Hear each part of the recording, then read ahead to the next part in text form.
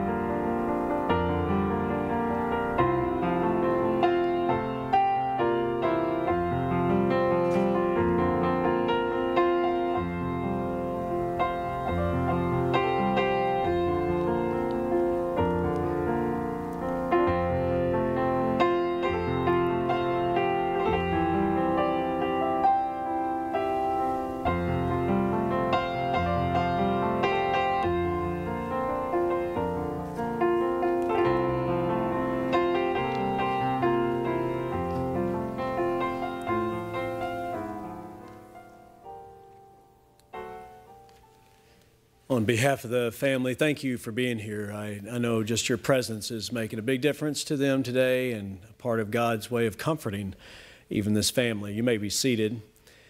At this time, I'm going to turn this part of the service over to the honor guard, and then we'll have a word of prayer.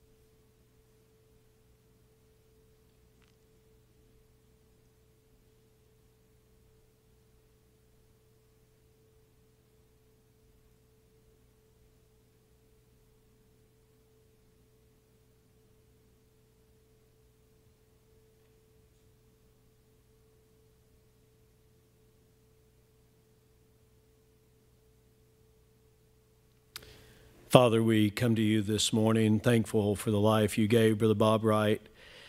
And Lord, in every way, we want to honor you. That's our desire, even as I know he desired to honor you with his life as well. So help us in what we have to communicate. Lord, I pray that it might be a special blessing to his dear wife and family. And Lord, an honoring to you. I pray for anyone here that would need to be saved. I pray they'd hear a clear presentation of the gospel that Brother Bob was privileged to hear so many years ago. I look forward to sharing some of his stories, Lord, that might capture the essence of the man that we loved. And pray that you might use it to inspire us as a new generation serving you. Thank you for the honor guard that was here today. Lord, thank you for his role as a police officer here in Oklahoma City. And Lord, thank you for the military honors also that will be given at the graveside. Thank you for his service, Lord, as a veteran, as a man serving his country. But we thank you for his service to you, dear God, as well, of course. In Jesus' name, amen. Amen. Wanderer family's going to sing at this time.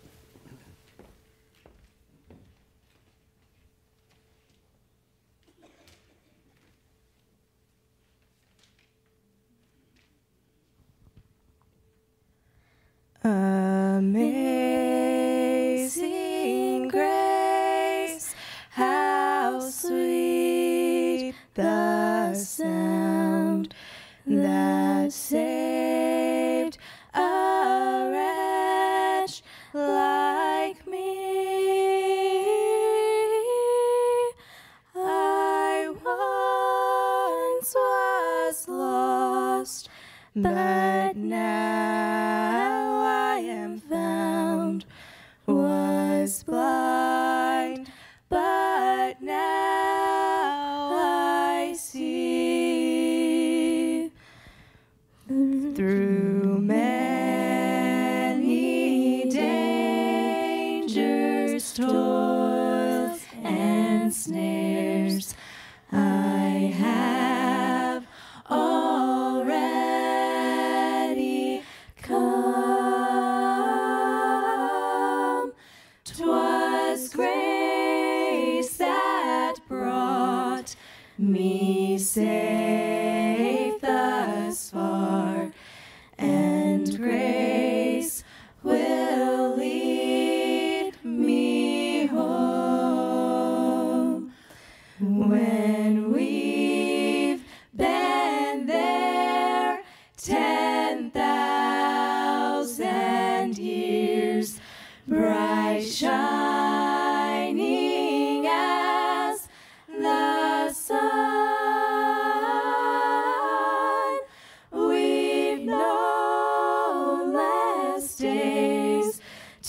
to sing God's praise than when we first begun.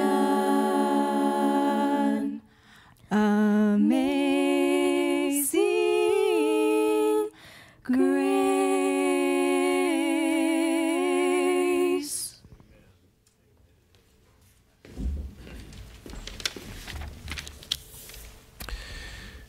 Bob Wright was born in Weatherford, Oklahoma, February 13th, 1936, to Joe Warren Wright and Ruby Smith Wright. Loved spending his summers on his relatives' farms near Binger and Anadarko. Graduated from Capitol Hill High School in 1955, where he played football under Coach C.B. Speegle.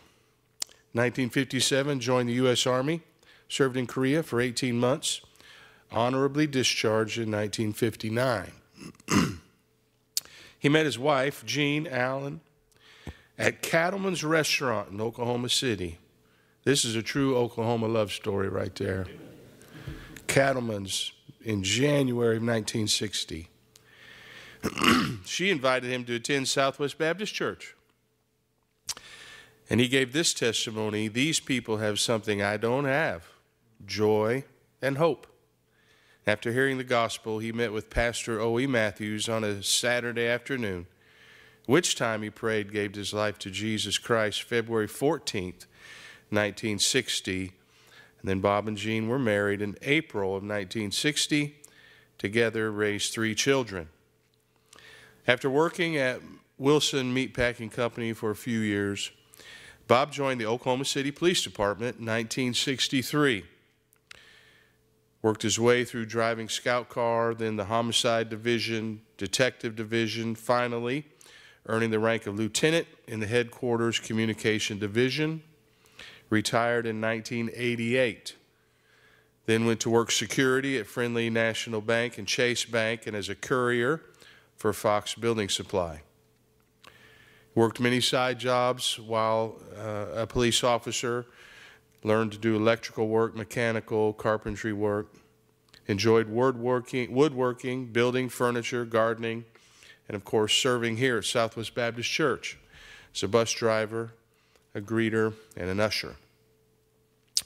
Preceding him in death are his parents and siblings and their spouses, Burl and Maxine Blakemore, Joe Jr. and Darlene Wright, Ann and Bill Clayton. Leaves behind his wife of almost 64 years, Jeannie, that's his nickname for her. His son Darrell Wright and wife Melanie, daughter of Kelly Owen and husband David, daughter Susan Odell and husband James. Grandchildren Hannah Schmutzler and husband Cameron, Seth Wright and wife Ashley, Abrianna Williams, J.C. Donnelly and husband Sherrod, Kirk Odell, 6 great-grandsons, Isaac, Benjamin, and Joshua Schmutzler, Callum and Ezra Wright, Titus Williams.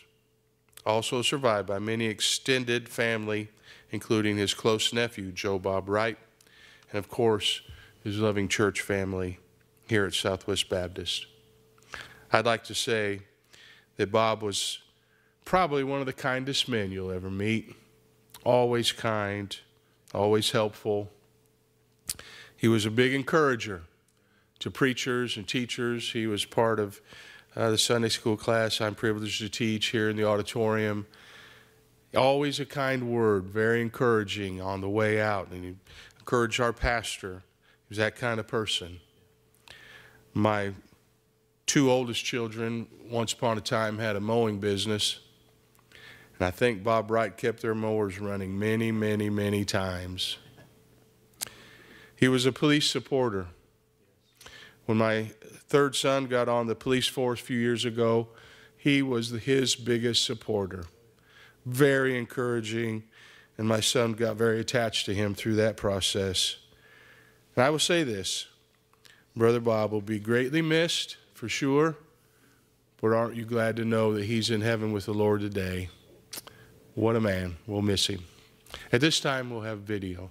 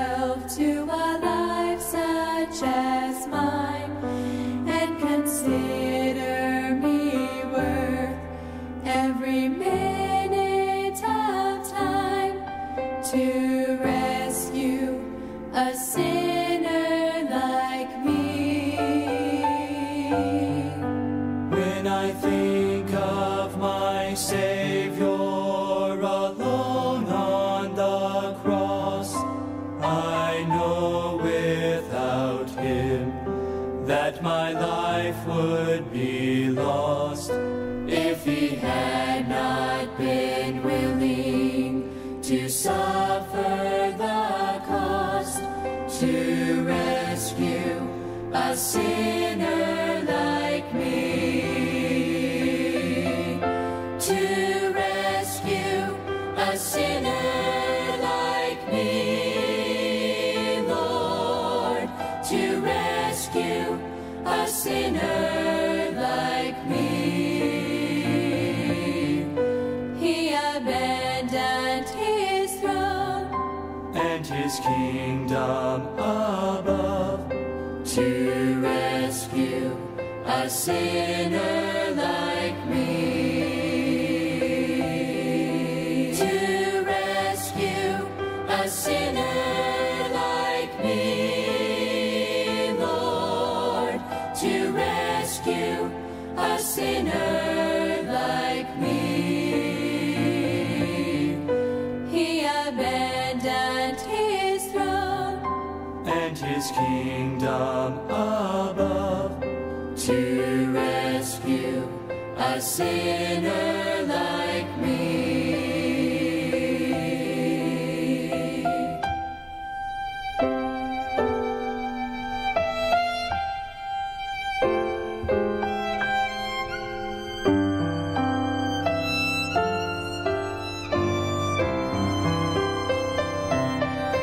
My mind is so limited, I cannot see the reason he died and arose just for me.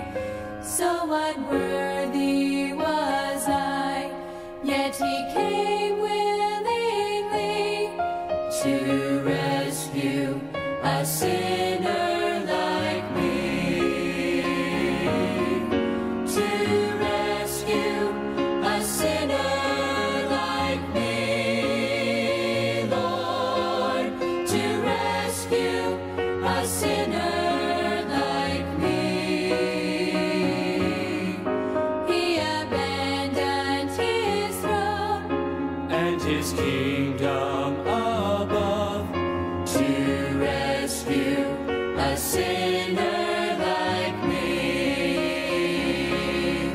to rescue a sinner like me, Lord, to rescue a sinner like me. He abandoned his throne and his kingdom above, to rescue a sinner like me, to rescue a sinner as worthless as I, and give me a reason to sing. It's so hard to believe, but it happened to me. Hallelujah to Jesus, my King, my King.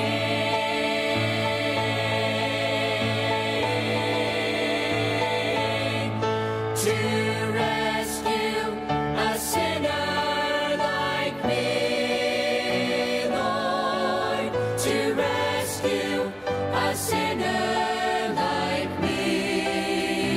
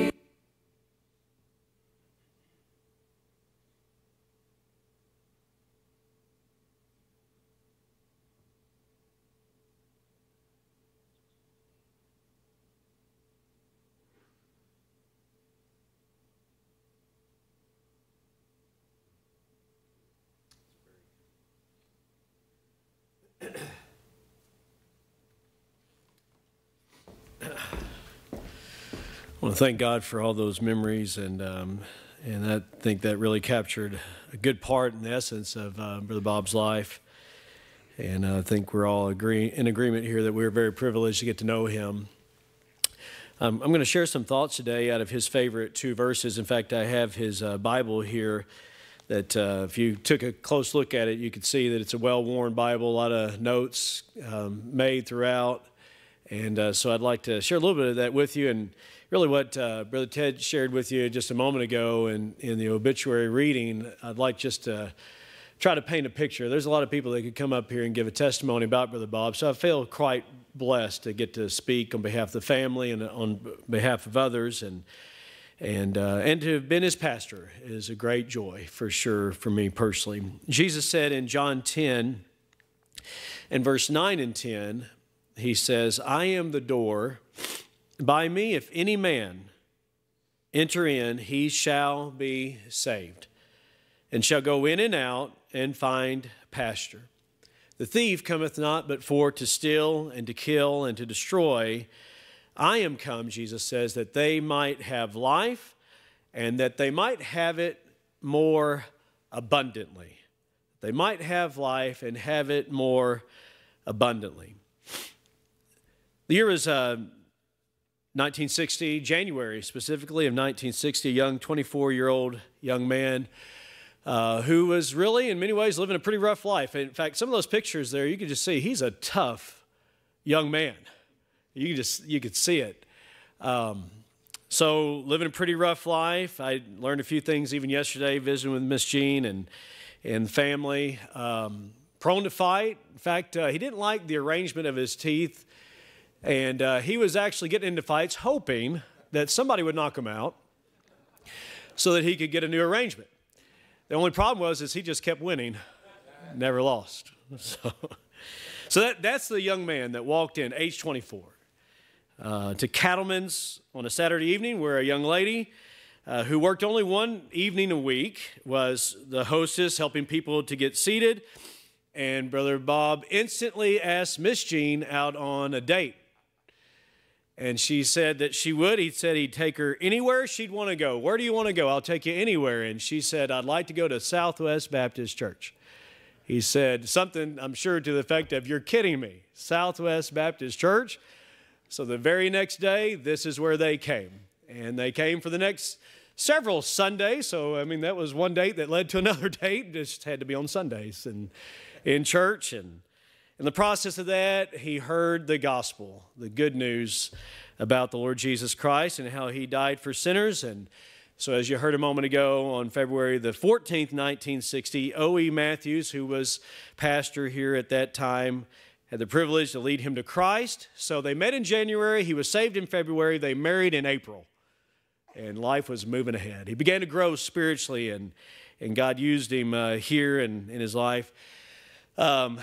Good example, great example, I believe, in terms of a husband and wife combination. I mean, we saw it in the pictures, and if you've known them any length of time, you've seen them just faithfully serving the Lord together, loving the family and loving each other. Miss Jean, we thank God for you, and thank God for your example and your love for your husband, and faithfulness, encouragement to him, and it's evident that he loved you as well. I thank God for his love for his kids, grandkids, and great-grandkids. In fact, Isaac, who they're watching by live stream today from Mongolia, called him Great Big Grandpa. And I think that kind of fits him, you know, big hands and big-bodied man. It's pretty good.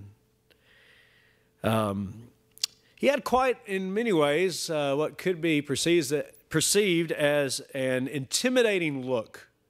Stern. In fact, I think Brother David Owen could attest to this as he went to talk to Brother Bob about Kelly, and I'm sure others could too. I just heard a story about you, Brother David, and I didn't ask you for permission, but it's too late to do that now. But so David was walking up the driveway. Brother Bob was working on a car, and he looked out from under the hood, and that 1960 or whatever year it was, 70s, I'm off on my years, but flat top, and then that stern look that only a father can give But they became very close, and I'm thankful, of course, for that. He worked hard. He was a very intense man, very honest. One thing that came up several times is just how much he valued honesty. And, boy, that's a very important trait at all times, needed in our day and time as well. Daryl mentioned how that he got to go with him all kinds of places, even on work jobs as he do some electrical work and working on houses. And he was small and as a kid, and Brother Bob would put him in the crawl spaces under the house and take advantage of that opportunity. But then also going hunting and down in the southeast part of Oklahoma and thinking maybe they were lost, but Dad knew where they were at all times. All dads do, right? And taking him rather to headquarters and letting him be a part of dispatch in the sense of they get the phone call in and the call in and write down on the card and then it going out. So that's really something to remember. I'm sure thankful for the honor guard that's here today to represent this part of Brother Bob's life, his service here in Oklahoma City as a police officer. And one of my favorite memories happened not really too long ago. So I watched him out in the foyer and all these young police officers and others that have served even a long time in the police force, but members of this church, but they just were kind of huddled around Brother Bob. And as the age of wisdom was speaking to them, it just captured something with me that he was trying to pass something on to them. And he loved his work as a police officer. And I have no idea as to what kind of pressures are there. I mean, I would imagine that there are just an incredible amount, but he kind of took on that role of trying to help young officers and talking to them about the pressures and the temptations and encouraging them to be honest and to do right. Well, from 1963 to 1988, he served as a police officer in this city, and kind of a different day and time as he came into it. This was interesting to me. I thought it would be to you as well, that at that time you had to purchase your own uniform and your own firearm and bullets. Well, he had financial means to purchase the uniform and the gun, but he had to borrow the bullets. But it worked out, and he served in that capacity those years, covering an area. And in fact, if I understand right, he went basically from civilian to officer because they didn't have an academy at that time, and so you just trained under another officer. But he covered from Western, West, and 44th Street South, so this quadrant. And I realize a lot of it now that is houses and businesses was rural, but that's a lot of area, a lot of responsibility that he covered. And his first police car was a Dodge Dart, and kind of a unique arrangement there, and not where the officers divided from the one arrested. So at one time, his partner was in the back with the lady that they had arrested, and he called out, "Bob, she's biting me." And he said, "Well, pull her hair." And he pulled her hair, and it was a wig. So that one didn't work, but I love it. Can you imagine the stories that just went on like that? He loved the Lord. He loved Southwest Baptist Church. He grew as a Christian here.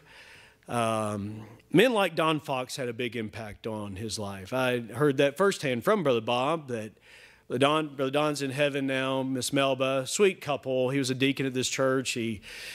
But way before our time here, on Sunday afternoons at 5 o'clock, would teach a training union, and men and others would come, and that had a huge impact on your dad's life. And he had a great admiration, respect for Don Fox. And I just have in my mind, and I think it was the case, that Brother Don just kind of took him under his wing, and they became close family friends, and he mentored them and took trips together down to their house, even in Hollis, but of course here in Oklahoma City too.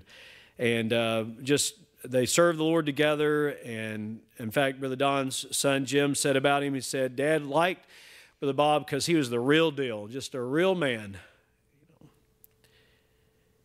The young men that are here as pallbearers today, their lives are impacted by Brother Bob. And I think a lot of it started because there was a man like a Don Fox who invested in him, and he passed it on to others. He loved Bible preaching. He loved Bible preaching. As Brother Ted mentioned, he would often say, he'd come out in the foyer and he'd just clear off a spot. It wasn't every Sunday or anything like that, but it was certain times he'd come and say, Brother Gaddis, thank you for preaching. We need that kind of preaching. You know, he'd say with fervency, we need it. We need it. Don't back down. Well, what are you going to say to Brother Bob except, yes, sir. Definitely. He had a passion to restore. On the handout that you received today about his life, Miss Kelly wrote this about her dad. I'd like to just highlight a few things. I think it does a great honor to their dad. One of Brother Bob's passions in life was the desire to fix and restore things. Some of the pictures we saw captured that. To bring them back to how they once were. And to return them to the original design and usefulness, whether it was an old rusty tool or a sputtering lawnmower engine, dilapidated building or a plot of dry ground or a wayward son or a fellow human being. He was always in the business of restoring and repairing and renovating. Some of the ways he did that was cleaning and bringing back to order old tools and mechanical things. In fact, not long ago, we had a theme at Heartland Baptist Bible College about to keep the plow on the ground. And Brother Seth, remember that he had a plow at the house. So those, we use that, and still we use it to teach others. But crafting furniture out of old lumber or wooden pallets and cultivating a huge garden out of the hard red Oklahoma soil, praying fervently for his children and grandchildren during tough times, counseling young officers and helping them stay on the right track, driving a church bus filled with children and Bible college students that are going out door knocking and helping others construct a church building on the Indian reservation. That's one of the pictures I believe that we saw there, and that a group of men from here went there and built that building in a week's time. Imagine the work that they put into that. But greeting folks, and this was his door here, greeting with Brother Fogler, and the ups and downs of marriage life in 64 years. It talks about here in the next paragraph about the disease that he had here at the end of his life. And I remember out in the foyer him telling me, now, Brother Gaddis, here's what's going to happen. They tell me, according to this disease, I'm going to begin to lose the ability to control the muscle system and all that. And he just kind of walked me through what it was going to be like up to this time. Very resolute, matter of fact, not whining or complaining, but still trusting God. But just let me know what was going to go on. And you know, folks, we live in a fallen world, and we live in these fallen bodies in the sense affected by the curse of sin. And so all of us are going to come to that time one way or the other. But there was a passion to rebuild, and that's what made him a good police officer. It goes on in the fourth paragraph down there roughly. It wasn't just because he enjoyed arresting people or accusing people or exposing the wrong. He knew that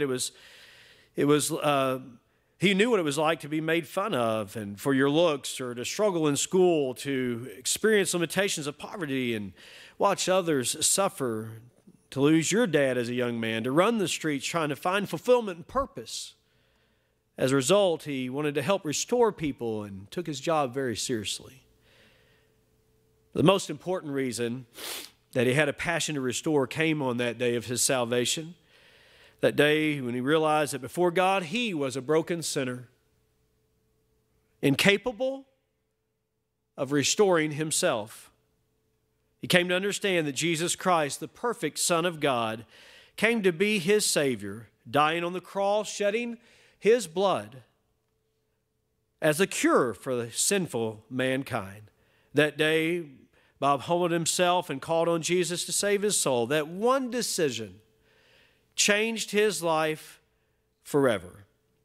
Not only was he now free from sin and its punishment, but was free to pursue a relationship with the Lord that allowed him to be a part of God's overarching plan of redemption. He can now partner with God in the restoration of created things and created people to help them become what God originally intended them to be. Here's a quote from, in fact, got to look through his notebook, and he wrote this down. The importance and meaning of life is not who we are, but what we do with what we've been given by God. That's quite a statement. Bob was ever proud of his children, grandchildren, and followed his path by becoming restorers as well. Engineer, teacher, accountant, church secretary, missionary, doctor, architect, computer tech, husband, wife, mom, dad, and grandparent. Bob Wright was a strong man, a tough man's man. But his true strength was not in himself. Our most glorious moments are when we are most like God. Bob Wright lived a life that glorified his Lord and Savior, Jesus Christ, because like God, he set out to passionately help restore and strengthen others. His memory and the impact of his life on others will not be forgotten. And that's really what we're remembering here today. Jesus said, I am the door. By me, I love this, if any man. That means this, any individual. You might be here this morning and say, you know, I'm beyond what God can do. He can't fix my life. He can't fix me. No, the Bible says any man. I am the door. A few years back, we were blessed to go to, in Arkansas, there's the Passion Play, but they also have the Holy Lands, the replica of the tabernacle and such, but they had a shepherd's fold. And I didn't understand this, but at the opening of the shepherd's folds is an opening, maybe about as wide as this pulpit, probably a little bit more wide than that. But then it clicked that the shepherd would sit in that door. And the sheep, if they're going to come into the fold, they had to come in by the shepherd.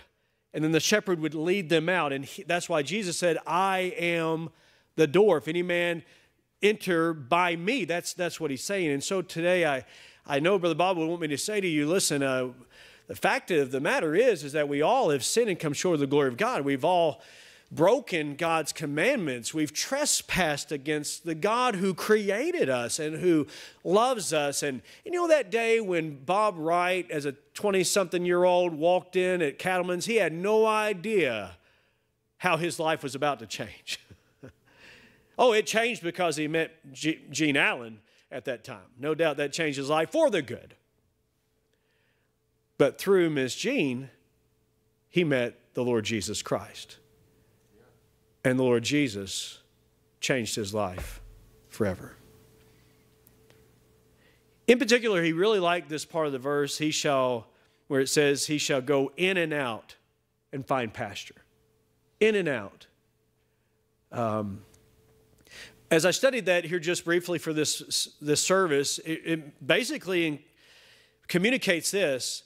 Not only does he save you, but he has an ongoing relationship with you. In and out. Can I say it this way? The ups and downs of life. That the shepherd never once leaves you. He shall find pasture. Oh, the thief, the enemy of God, Satan, comes to steal and to kill and to destroy. But Jesus says, I am come that they might have life. Might have life. That would speak of the eternal life that's in Jesus. For God so loved the world that he gave his only begotten Son, that whosoever, that'd be you today, whosoever believeth in him should not perish but have everlasting life. O.E. Matthews opened up his Bible and explained to Bob Wright, Bob, you're a sinner. The wages of sin is death, separation from God. But here's the good news. This is why it's called the gospel. Gospel means good news. The good news is this. Jesus paid that price on the cross of Calvary for you and for me. And was buried, and thank God for this, he rose again. And he's able to save anyone because the Bible says that whosoever shall call upon the name of the Lord shall be saved.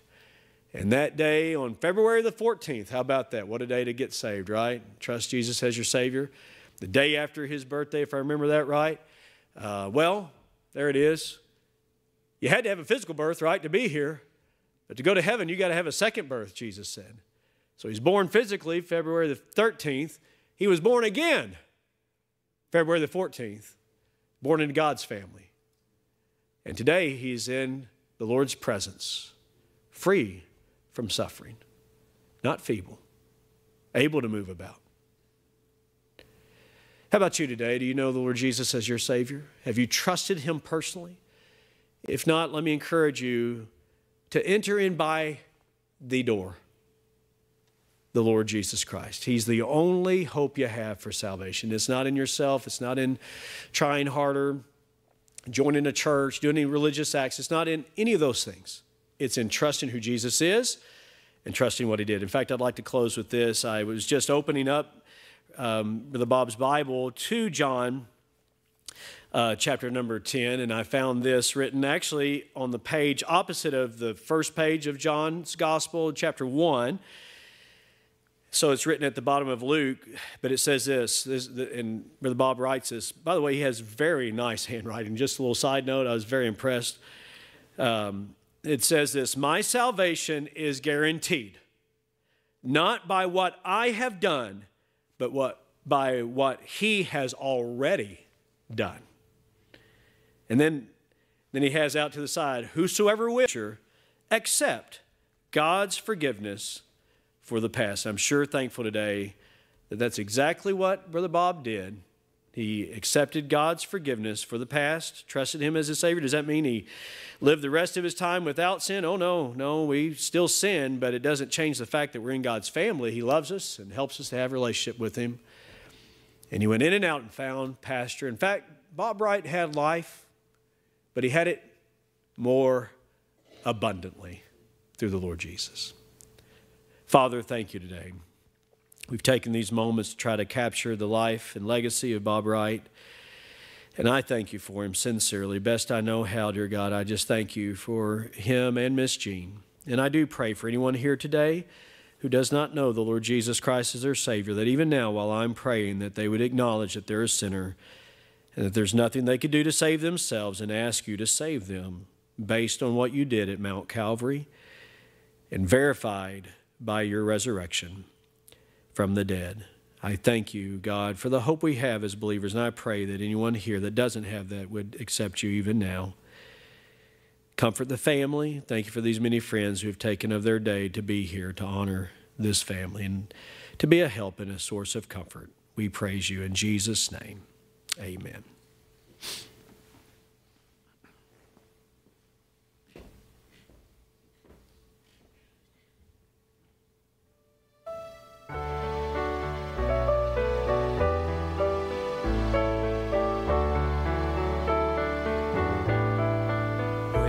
I come to the end of my journey, and I meet the one who gave his life for me.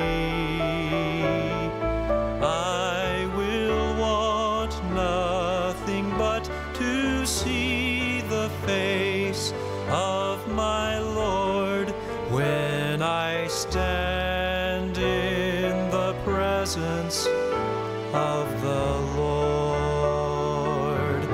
And when I stand in the presence of the Lord and receive a crown of life as my reward,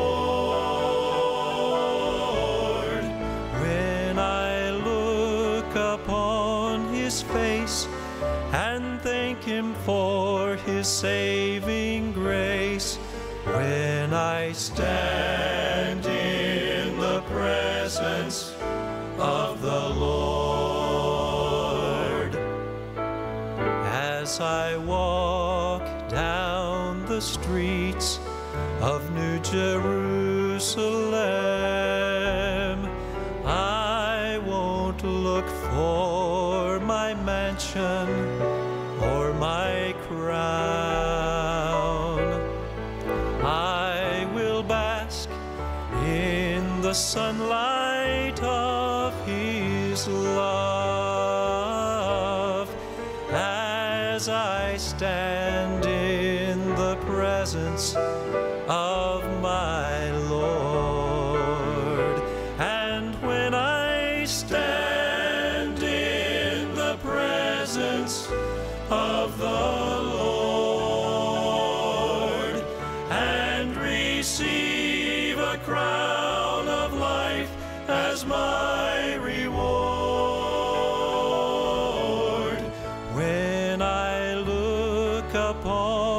his face and thank him for his saving grace. When I stand in the presence of the Lord,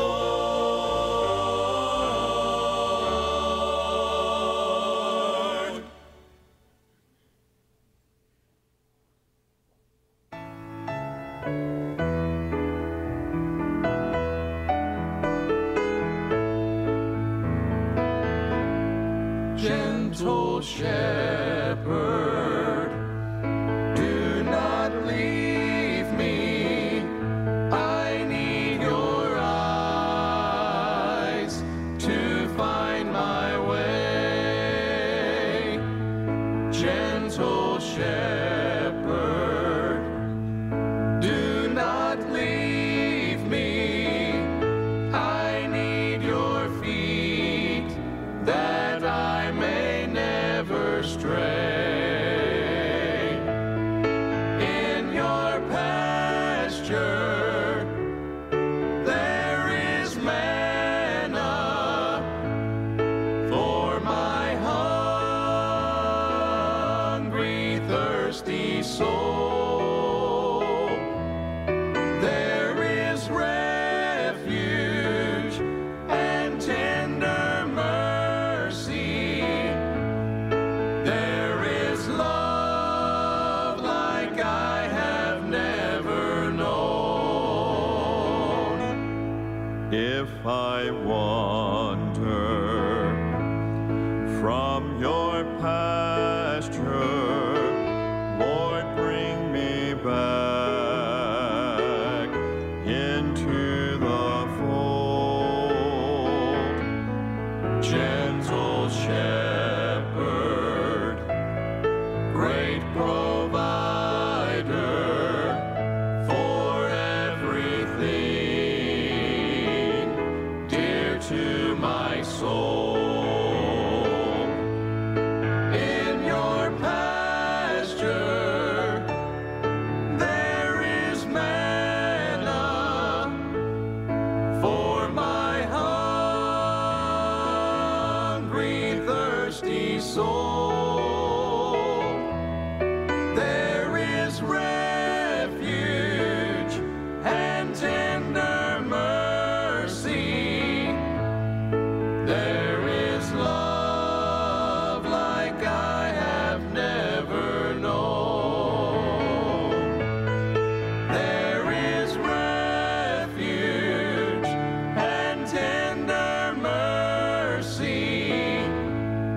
There is love like I have never known.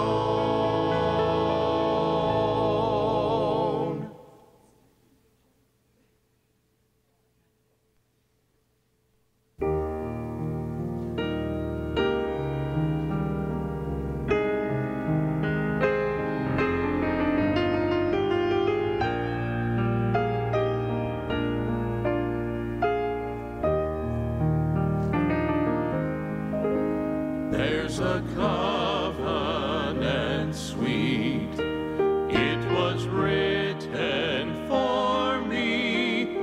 It's a promise that I could be healed from all my sin and my shame, even heartache and pain. It was signed and confirmed on a hill. So I rest my case at the cross. For now I have someone to champion my cause. I've been justified, satisfied. Oh, I have it all. So I rest my case at the cross.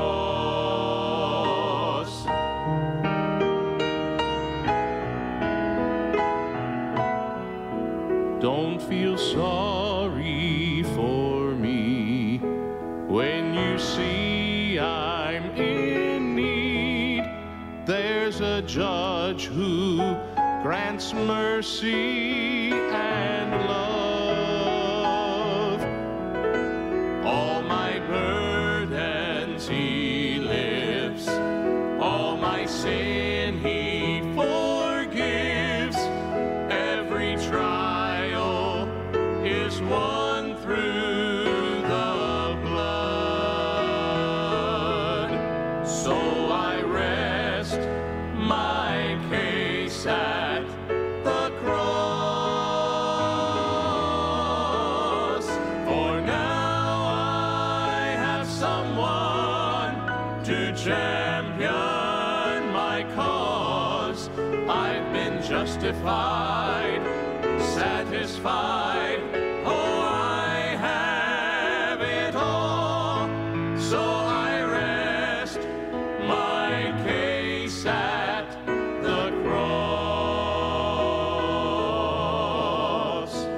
In the cross, in the cross, be my glory ever.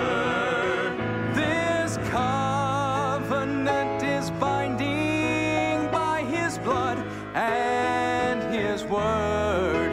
Every time I'm in trouble, my case will be heard. I've been justified, satisfied. Oh, I have it all. So I rest my case at the cross, the cross.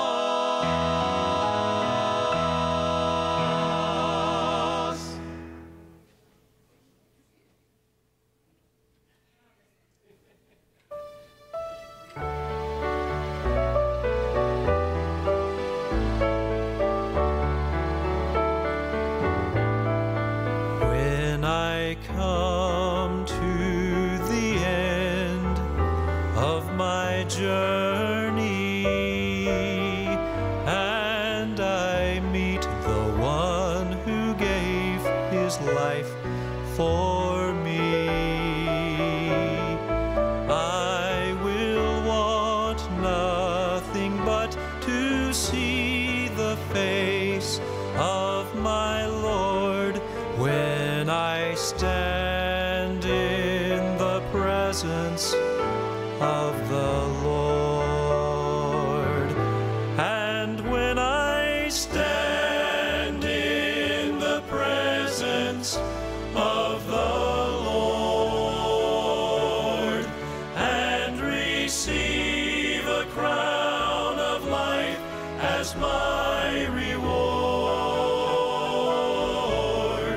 when I look upon his face and thank him for his saving grace, when I stand in the presence of the Lord, as I walk down the streets of New Jerusalem, I won't look for my mansion or my crown.